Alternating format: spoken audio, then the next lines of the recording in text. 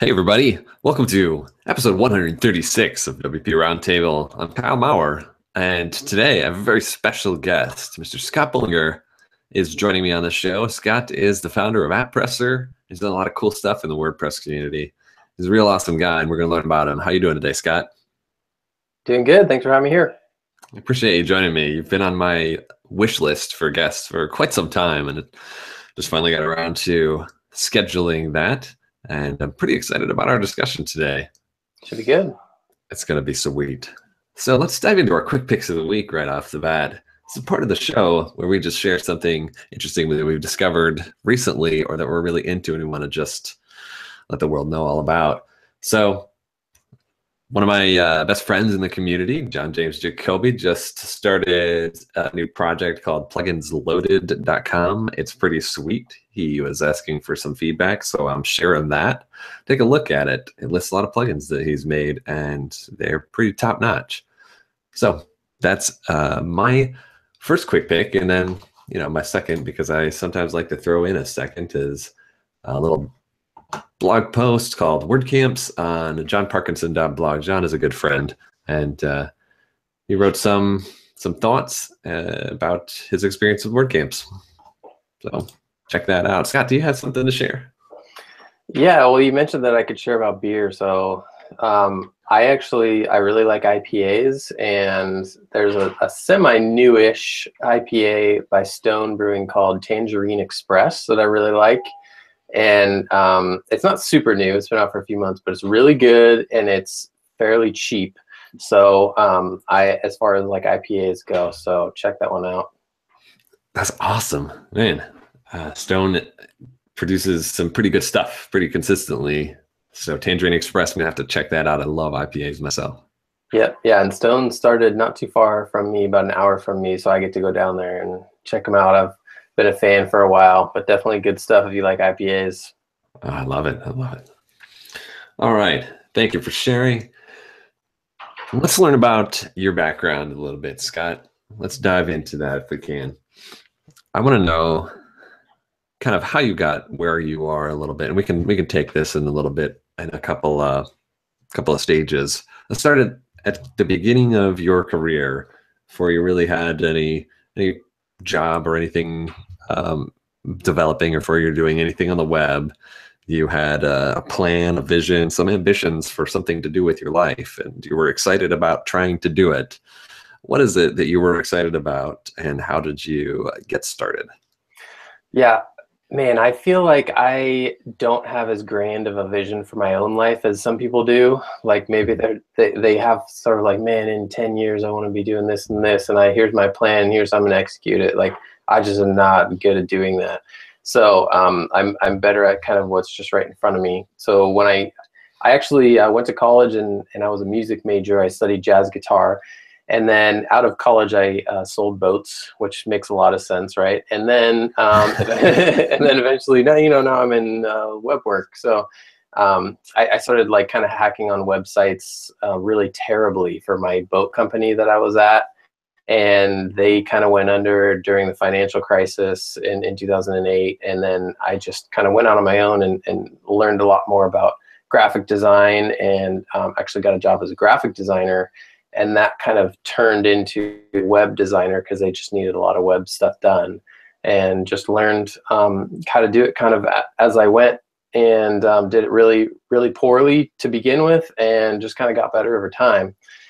And then I kind of went off and decided to do some freelance client work, and found out pretty quickly that I'm not really that excited about client work. And and instead of dealing with clients, I would much rather be like writing code, building cool stuff.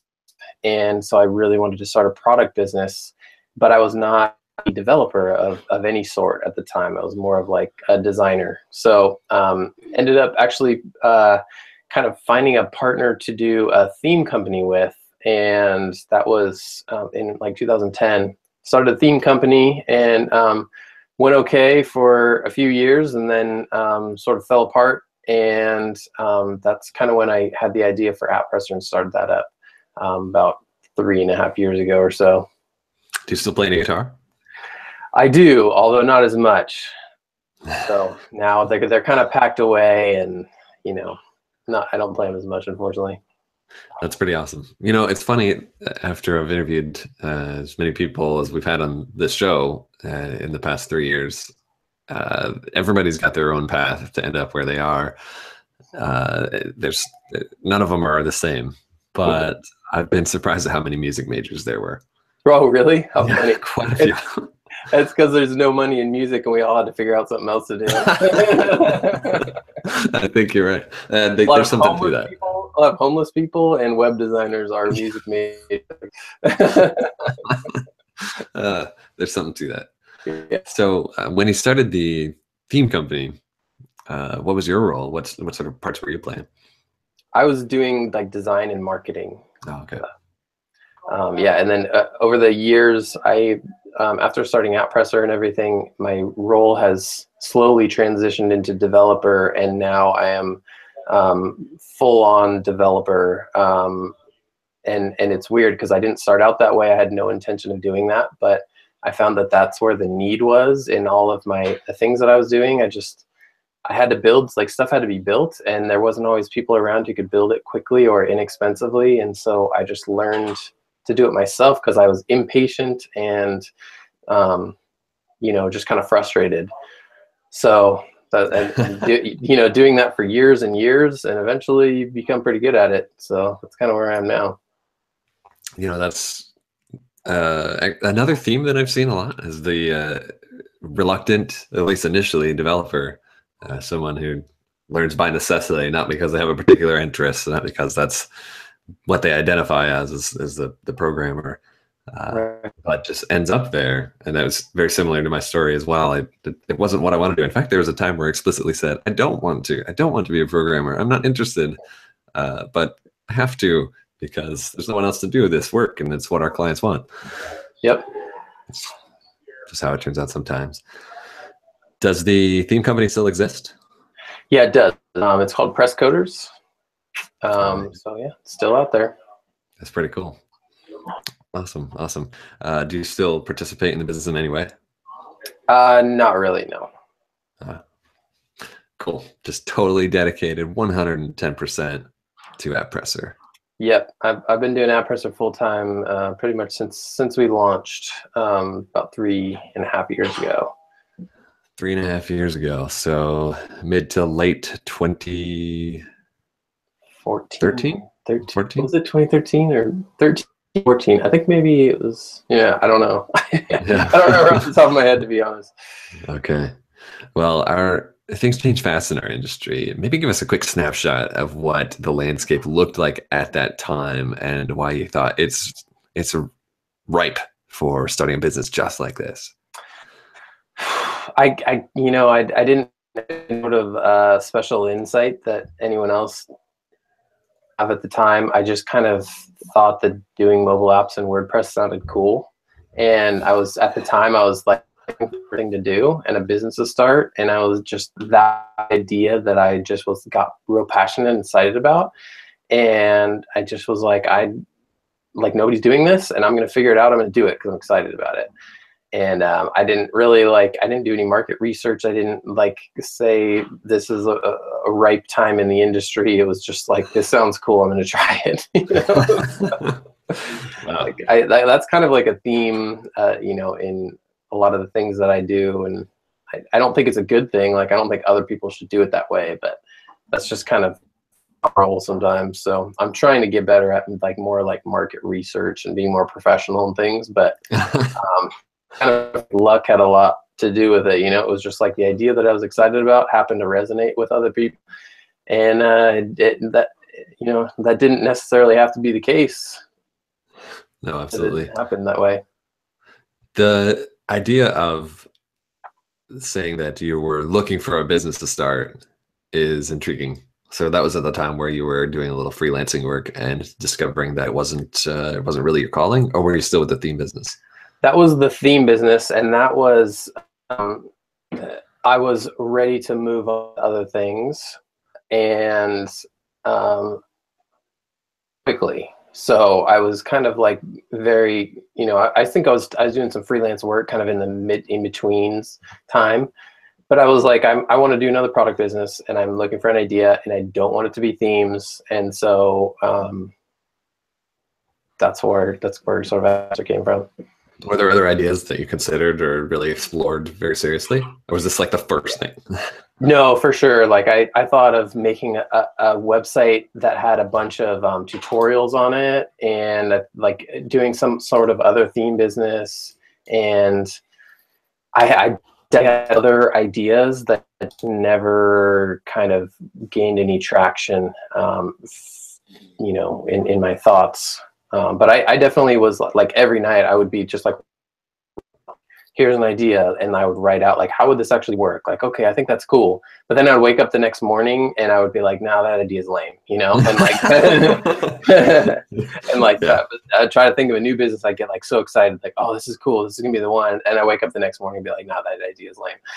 So just kind of did that for like for months. And then, yeah, and then kind of at the WordCamp, when Matt Mullenweg was on stage at WordCamp San Francisco, and he would start talking about WordPress, and that's kind of where it light bulb went on for me. Like apps, like he was more talking like desktop and like apps sort of in the browser, but I saw mobile apps, and I kind of had just like an epiphany, like this is the one that I'm like super excited about, and I'm going to do this idea. And it was just totally different than all the other ideas I had. So that's amazing. I wonder how many other businesses have spawned from ideas during a State of the Word. Just curious. Just do a poll of the audience. Yeah. Yeah. And that sounds like such an interesting and exciting time to be exploring new business ideas, like you were describing. I relate it very much to my experience with musical composition and just writing songs. It sounds great on the first day. You say, I'm onto something. But the true test is when you try and play it again the next day. And the vast majority of stuff, you're going to say, actually, this kind of sucks. But every now and then, you're going to play something the next day, and you're going to say, you know what? This is still good. This is a keeper. Yep. And that was AppPresser. Yeah. So we've been alluding to it a little bit. Maybe give us the scoop for anybody maybe who's not used or had experience with AppPresser. What is it? So I kind of lost your feed for a minute there, but you said, what is AppPresser? Yes. Yeah. So AppPresser helps you develop a mobile app for your WordPress website. And a lot of developers use it. Let's say you have a client who has like a restaurant, and you built them a website for their restaurant in WordPress, and they come to you and say, hey, we want an app now. So we specialize in taking your existing WordPress website, helping you translate all of that content into a WordPress, into a mobile app for iOS and Android, and also add extra features. So they say, hey, we want to do like online ordering through our app, and it doesn't exist already. You can kind of, like add WooCommerce to the website, and you can do the online ordering through WooCommerce in the app. Or you can, they're like, hey, we want to add a social component to our, like say you have an event website. We have an event and we want to add a social component to our app. Well, you can like use BuddyPress for that, and it works on the website in the app, and it's all the same database. And so everything's all synced up together with WordPress, so you don't have to building everything in some sort of separate CMS somewhere else, or making sure that all the content is synced, in sync and everything like that. Yeah. That's awesome. So yeah, and then we have notifications where you can actually send pushes from WordPress based on events that happen in WordPress. So for example, like if you wanted to send a push notification every time a new post is published, or every time, like in BuddyPress, when a private message is sent, that person gets a push notification. Or you can actually build custom events and send push notifications anytime you want, things like that. So give us a breakdown, if you can, why someone would really get excited about the AppPresser concept. Like, who is this really for? And I think it's a good illustration is helping those who have not had much experience developing apps, helping them understand what that experience is like without AppPresser. Sure. Yeah, so AppPresser is really for a web developer who doesn't have a lot of experience building mobile apps, but they can kind of add it as an sort of an add-on to their services and kind of make more revenue and give their clients something else that they want. So you don't have to write any, mobile app code. You don't have to know how to, pull WordPress and display it, all that kind of stuff. That's all handled for you. And we have a builder that allows you to build the app visually without actually writing a bunch of code. But then we also have a lot of ways where people who are comfortable writing code could do a lot of customizations on the back end as well. Really, it's for the WordPress developer who's like, I don't know how to make an app, but my client wants one. Just a really great way to get all your WordPress content into the app. And we focus on WordPress specifically, so we have deeper integration than any other app builder out there. If you go to another, there's a lot of companies that make apps, but if you go to them and you say, hey, I want to get like WordPress activity feed into my app, that's not going to happen with other products. So we really focus on like the hardcore WordPress stuff, getting it all into the app. Right. Yeah, that's pretty powerful. So maybe tell us a little bit about the early versions of AppPresser. What you saw the vision, you put something together. What did it look like, and how was it received initially?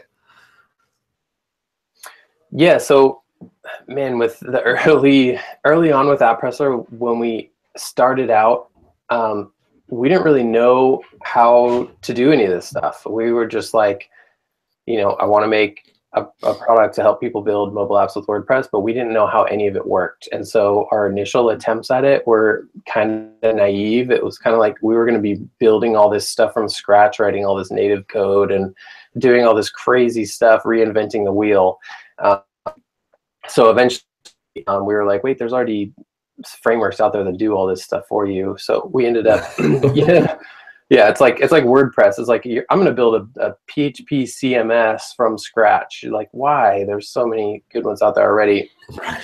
So, we ended up relying on PhoneGap for the native code integration JavaScript, and that works fantastically. And then also the Ionic framework for the actual UI components in the app. Excuse me. And early versions, things were not as good as, and we've certainly come a long way.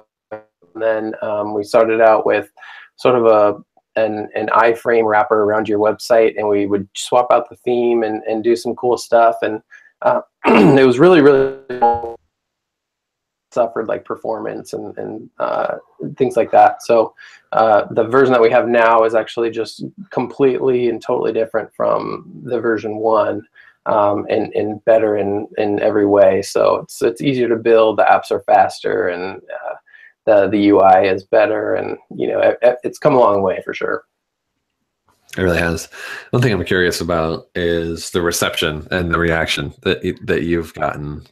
Maybe share some of your experiences and maybe differences between the beginning and now. When I first encountered AppPresser, I pretty much got it. I was like, oh, this is really cool. I understand the value. I understand how being able to avoid having separate silos of information or having to write in these other languages, this separate application, just like bundle it from WordPress. That's pretty awesome. But I would imagine you've had some people maybe who didn't get it, or does everybody? Yeah, I mean, our product is not for everybody. Like, there are, if you're a hardcore mobile app developer, like you could just use a framework like Ionic, or you could use native code and you could make something yourself. So our product is certainly not for that type of customer. And then there are people who are like business owners, and they don't know how to barely put a WordPress site together. Like, they're not really going to be able to put an app together because it's more complex than a website. It's not really for them. It's for the guy who's kind of assembling the WordPress site, or the developer of the WordPress sites, that it's to put it together for them. So if we get that in that sweet spot of that person who kind of knows how to put some stuff together. We've had a really great reception for AppPresser 3, which just came out earlier this year. We have a lot of our customers who's actually been with us since version 1, who been telling us like this is it, like this is what we've been waiting for finally. One customer told us he feels like AppPresser has really reached its stride, and with this new product, I feel like that was a really good way of putting it. So we're really excited about the reception of it so far. Well, fill us in a little bit on AppPresser 3. What's special about the AppPresser of today? Yeah, so we kind of reimagined like everything about it, just kind of rebuilt the whole entire thing almost, the way that we really wanted it to be. And so now we have a visual app builder where you can see the preview of your app the entire time that you're building it. We have integration with the WP API, which recently hit core.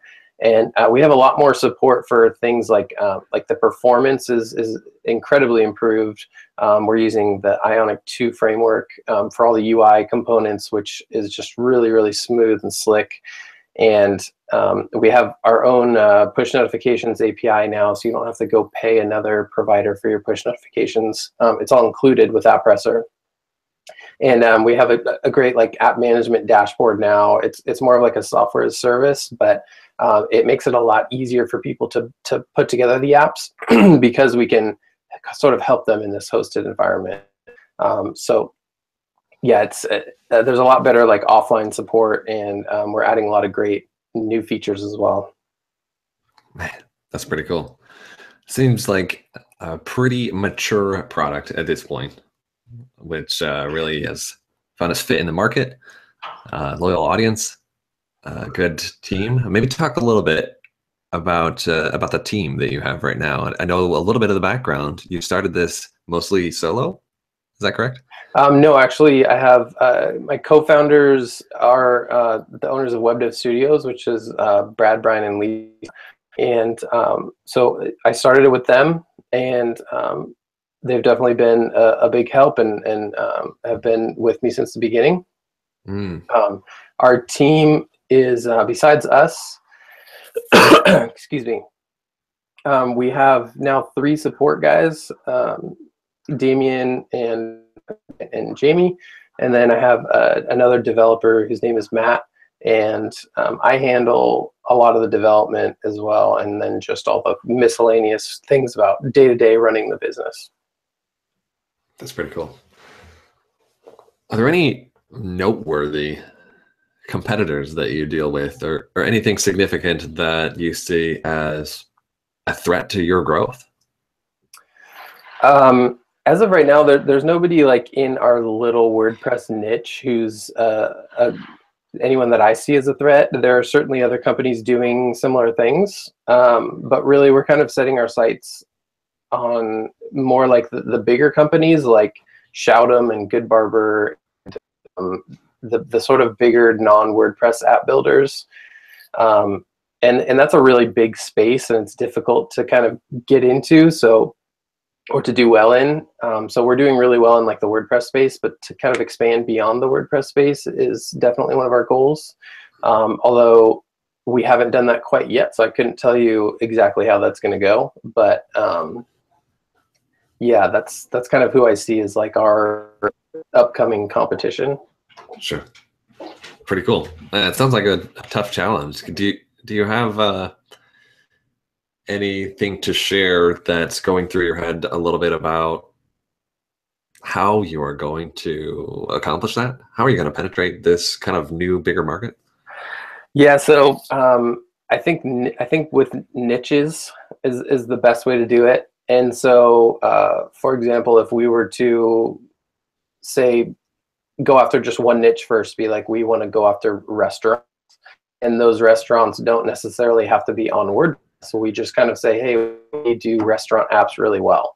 That'll allow us to kind of focus in, and we can figure out who our customers are and what they want, instead of just being like, hey, you can build any app, because then you have like just this nebulous customer who no idea what they want, how to market to them, things like that. But if you're like, hey, my customer is like a restaurant owner and he goes to these conferences and he goes to these websites and et cetera, then I know how to market to them and I know how to figure out what exactly they want in app. So that's kind of our plan. Although, it is very difficult. So we don't, I don't know 100% how that's exactly flesh out. So yeah, I was just curious a little bit. So the AppPresser business has had some iterations over time. Tell us a little bit about your early model for monetizing this product and what changes you went through over time to improve from a business standpoint. Yeah, so our pricing is relatively similar. Actually, it's pretty much exactly the same as it was when we first launched. We sort of started out with a bundle-based pricing where we had like a starter bundle for $199 and then some mid-tier bundles, and then we had an agency bundle for $499. And we actually still have the starter and the agency bundle and a mid-tier bundle for $399. So I think that the things that we've learned about that over time is that we had an extension model where like easy just loads where you could buy these individual extensions and sort of piece them together. We've since done away with that model. So even though we still sell multiple plugins in a bundle, we don't allow people to purchase them individually. You can only purchase a bundle. And I think if you've heard any of Pippin Williamson's talks recently, he talks about some of the downfalls of the extension model, and I think I sort of agree with that. It creates a lot of complexity, and it doesn't always translate into more profit. So the bundle model works really great for us. One big change that we've done recently is we've moved to recurring subscription-based pricing. So about a year ago, we started making all of our purchases subscriptions, and basically it auto-renews after a year. So this month we've actually seen those revenues start to come in because it's been a year now. And so that has definitely contributed to growing our bottom line. So far it hasn't been quite as incredible as we were hoping it would be, but it's definitely significantly increased our renewals. So that's been a huge help. We're also working on some new stuff for pricing, and we're reducing our renewal discounts. And I think a theme that you'll see amongst a lot of product developers is that they're going to basically get rid of the renewal discounts altogether. It's going to be recurring renewals, and it'll just be yearly pricing. It'll be like $199 a year instead of like $199 the first year and then 30% off the next year and things like that. That's an interesting prediction. Wow. Well, I know for sure it's going to happen. I mean, it's not like a guess because I talked to all these guys, but yeah, that's kind of because the only I mean, nobody else does renewal discounts except for WordPress plugins, and so there's just really no reason to have them. Like your product's either worth the money or it's not, and taking 40% off doesn't really matter if your product is useful to your customer. So that's definitely coming down the road. I think you convinced me. I'm going to change my renewal rate right now. But so that's pretty cool. So those are some lessons that you've learned a lot about renewals. Now that you've been doing it for a few years, you know that there are a lot of challenges when you're just relying on people to manually renew, no matter how many times you remind them with your emails. It's just not quite the same as setting up a subscription. So yeah, and we've also moved to a software as a service model to where if you don't renew, then you don't have access to our app builder or our push notifications anymore. And so we have a unique advantage there, I think, as where we're providing value on a yearly basis that goes beyond just support and updates. I think another problem that plugin developers have is that support and updates are not necessarily valuable to someone a year after that project has finished. So they install your plugin, it works fine. If they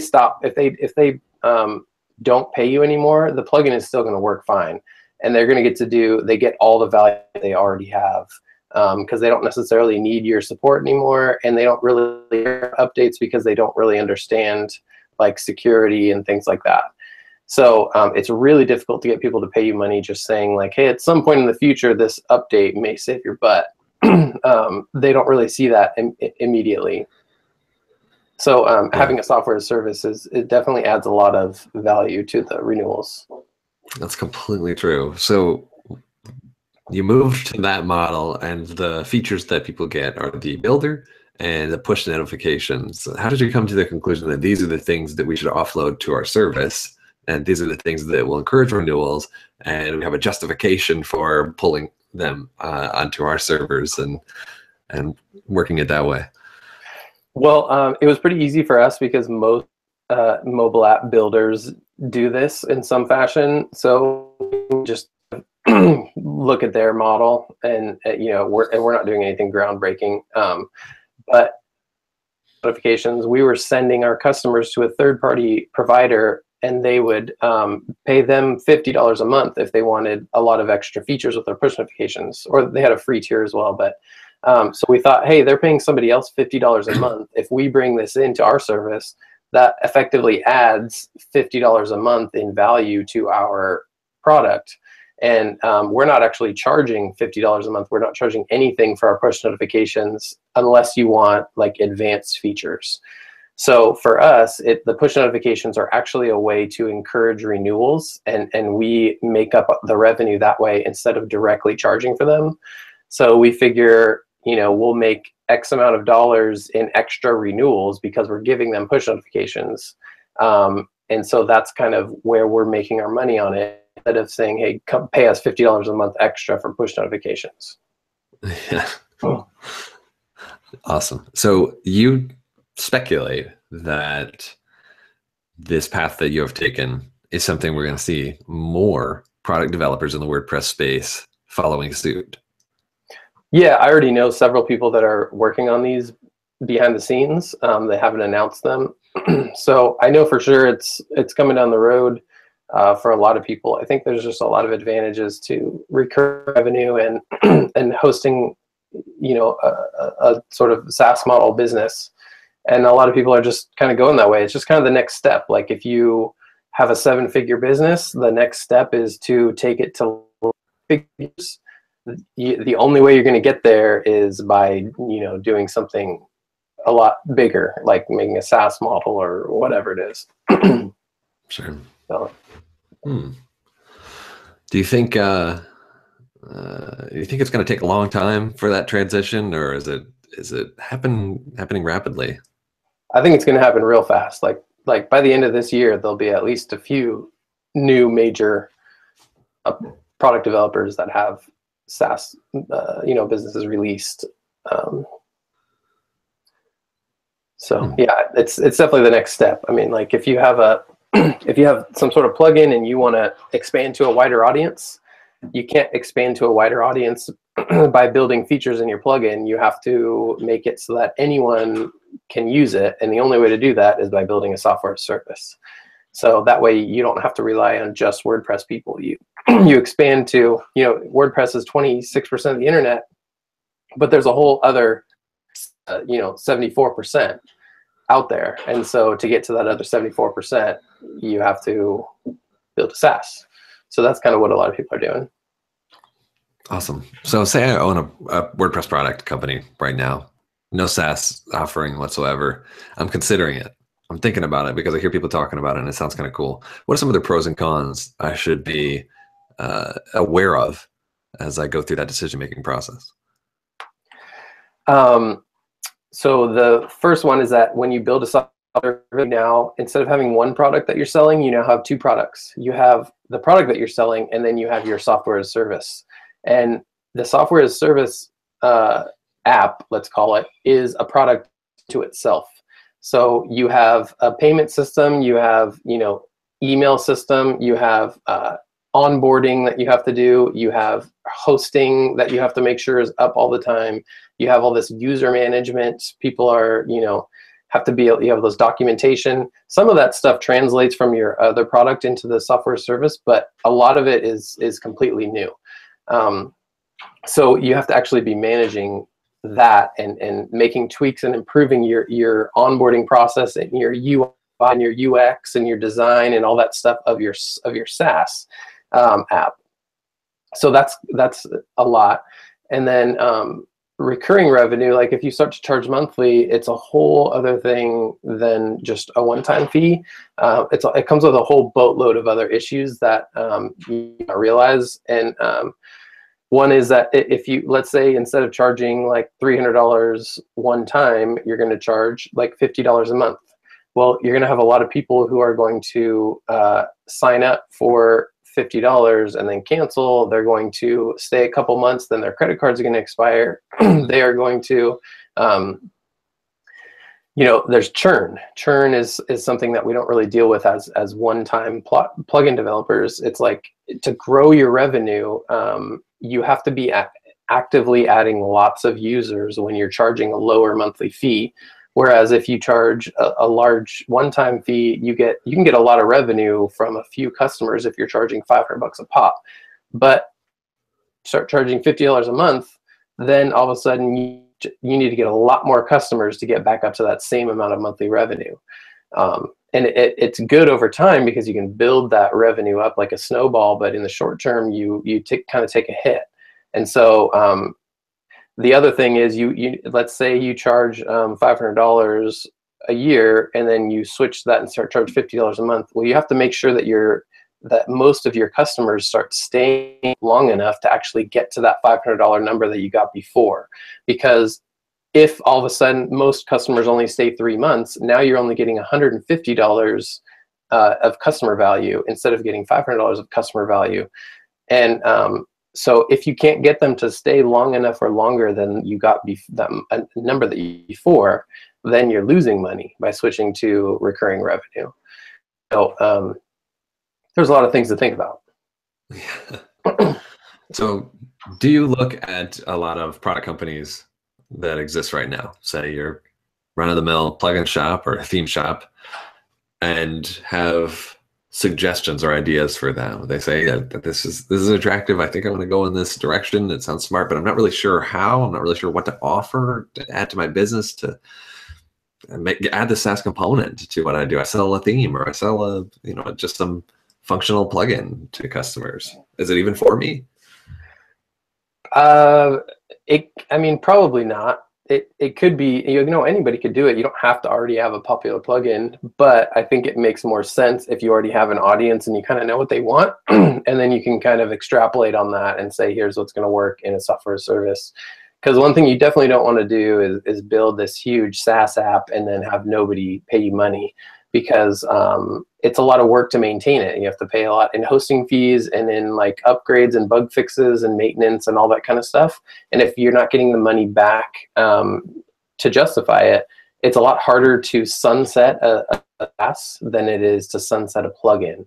So that's an interesting point. Okay. So what does the future look like for AppPresser? What do you guys got on the horizon, and what are you really most excited about? So some really cool features coming up in the AppPresser 3 product, like segmented push notifications, which a lot of people have been asking about. We're going to be adding in like some really cool analytics stuff, and we have plans beyond that are a little too murky to be talking about. But we're just going to work hard in kind of improving our product, and maybe work a little bit harder on our marketing than we have been. We do a lot of dev, but not a ton of marketing. So I think that'll be cool. And then maybe in the future, created a whole new product that's not necessarily related to apps. I don't know. That's just kind of maybe at some point would be fun to do. Interesting. Yeah.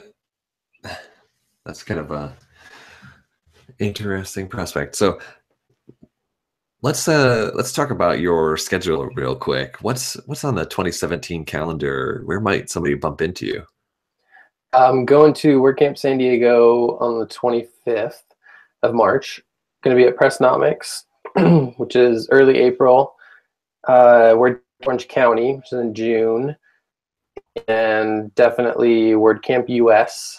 And besides that, man, maybe at the OC WordPress meetup at some point, and hopefully some other WordCamps. Awesome, awesome. So you're speaking at Pressnomics, a presentation titled "What I Learned from You." Can you give us a preview of what we're going to learn in that presentation? Yeah, so you know, Josh asked me to do a lightning talk, and so I was trying to think of what to do for it. And you know, at Pressnomics is it's some pretty heavy hitters there. So you know, getting up on stage in front of these heavy hitters and trying to tell them something that they don't already know is pretty difficult. So instead, I'm just so you know, instead I'm just going to say, you know what, you guys are smarter than me, and here's some cool stuff I've learned from you. And like, for example, I've learned from Corey Miller how be a leader, you know, like what leadership looks like. And, you know, I've learned from Tony Perez of Curie about like pricing, just kind of like own thing and filtering out the noise. And I've learned a lot from Josh Strebel about innovation. And so I'm just going to kind of talk about a few different people that have really influenced me and sort of what they've taught me. That sounds like an awesome presentation. Like greatest hits of lessons learned in this community. Definitely.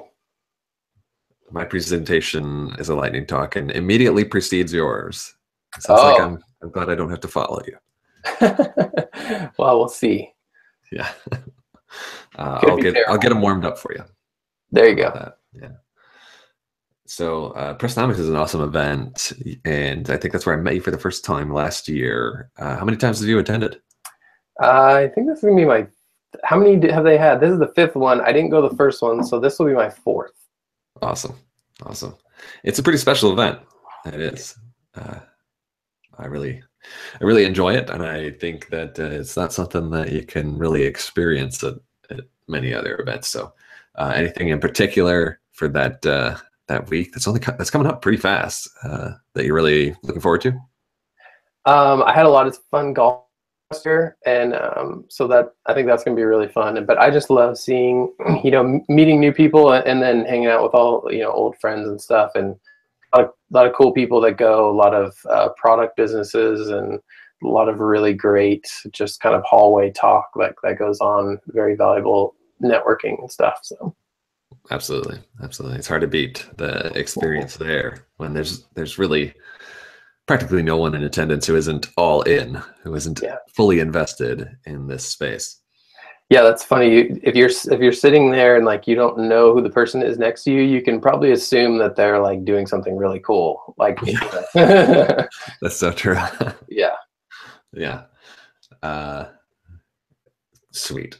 Well, I really look forward to hanging out there in just a couple of weeks, and I know let's see, San Diego is this coming weekend, I believe. I think, is it the 25th this weekend? Yes, it is. Yeah. It was on my calendar, but my situation changed, and I ended up going to Miami instead. So that's where I'm going to be. Cool. Well, Brian will be there, so he's doing a talk on AppPresser. Oh, sweet. That's right. There's going to be a lot of people there. It's WordCamp Miami, folks. Yeah. All right. So, kind of winding down here. Are there any good suggestions that you have for guests that I should invite on the show in the future? Have you had Tony Perez on? Oh, I haven't had Tony yet. I would definitely get Tony on. Yeah, absolutely. Yeah. That's a great suggestion. Okay.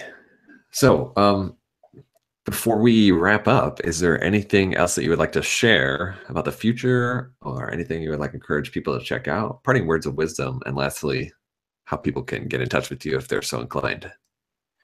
Oh man, you know, I don't have much wisdom except that I kind of feel like my business has been just a series of like trial and error, and with a lot of errors. And so if you're out there trying stuff, you know, keep trying stuff, keep failing, getting back and trying other stuff, because that really, I feel like that's the best way to go about it. As far as getting in touch with me, I'm on Twitter at Scott Bolinger. AppPresser is AppPresser.com. Awesome. Well, thanks everybody for tuning in, and thanks especially Scott for joining me for episode 136. It's been an awesome discussion, and I hope you have a great evening. Thanks for having me. Awesome. Catch you later.